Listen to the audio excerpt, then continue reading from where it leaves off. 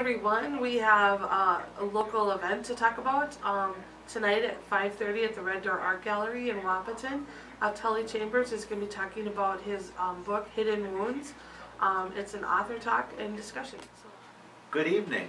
We have an update on Richland 44 School District in Richland County, where the superintendent is resigning, the high school principal is retiring, and there are petitions to replace most of the school board.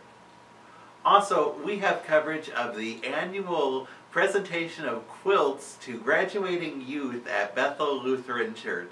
Hey everybody, this afternoon the weigh-in took place over at the Richland Wilkin Food Pantry. It was a competition between St. Francis and St. Catherine's Living Centers.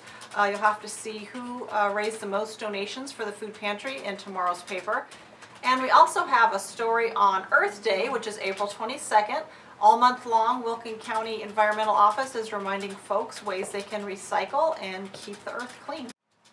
Hi everybody, in sports we have the Heart of Lakes All-Star Game. We had Derek Dahlgren's team coming up just a little short against Noah Christensen's team, so make sure to check it out.